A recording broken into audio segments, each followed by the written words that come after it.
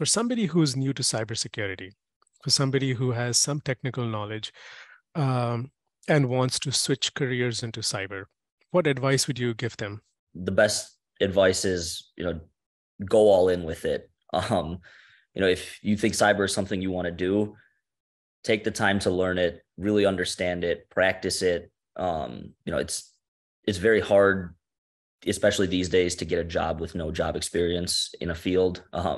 It was tough back then too, but as long as you're constantly working on yourself and you have something to show for your efforts, that'll be the best way to get in, right? If you want to, be an offensive security engineer, keeping a nice active GitHub profile. If you want to go into offensive security, making sure you're active on Hack the Box, anything you're doing, make sure you can quantify. I think that's some of the best advice. And, if you're just getting into it, the one piece of advice that I'm sure everybody always gives is just do it.